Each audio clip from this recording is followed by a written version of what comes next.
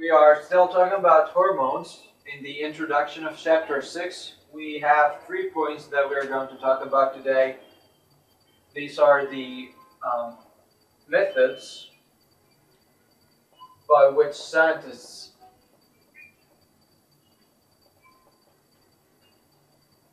get to know the function of hormones,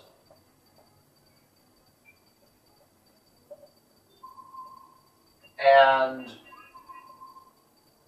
we will know also some characteristics of hormones.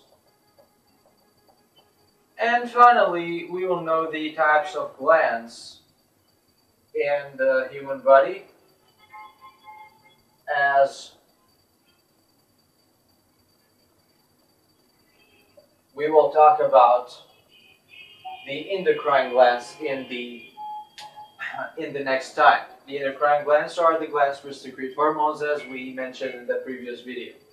So first of all, the methods by which the scientists get to know the function of hormones. There are 2 methods.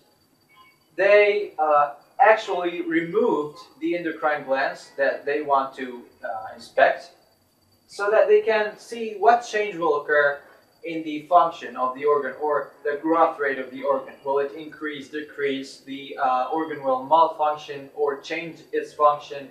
All of this was expected when removing the endocrine gland.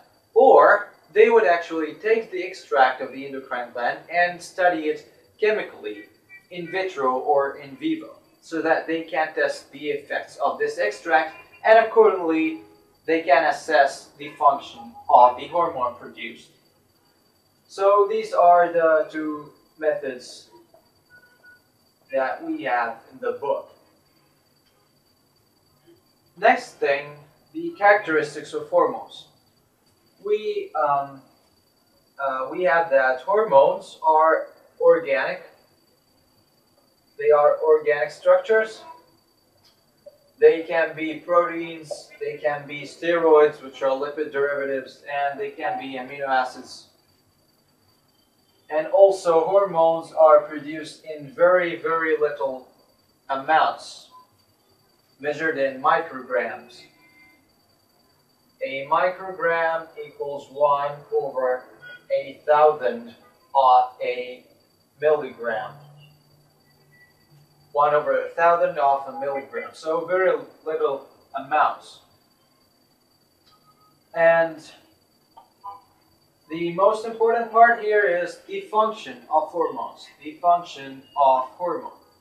So hormones actually have a very important function of controlling the body growth rate, the behavior, emotional, and intellectual development of the body, sexual maturity, and the most important function is called homeostasis.